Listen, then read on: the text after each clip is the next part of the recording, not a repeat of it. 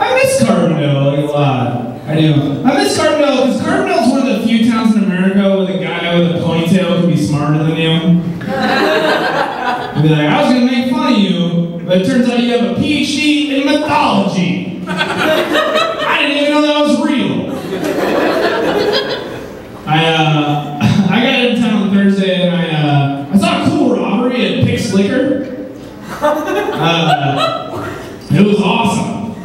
This guy, like I just walk in, all of a sudden this guy with a hood up just comes in and he just like runs in the store and grabs some shit, throws it under his jacket and just runs out. And I was like, oh my God, like I look at his hands and I'm like, what did he steal? What did he steal? Like if you're gonna steal the liquor store, like you're gonna go to jail. Like what did he steal? Look at his hands, he has 3 cans of MGD 64. Like you picked the wrong thing to steal. Apparently he's not worried about his prison record, but you know, gotta cut that weight. Worried about that calorie intake.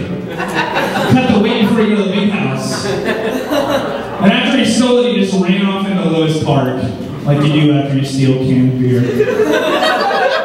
Oh, Lewis Park. Carbondale's Detroit.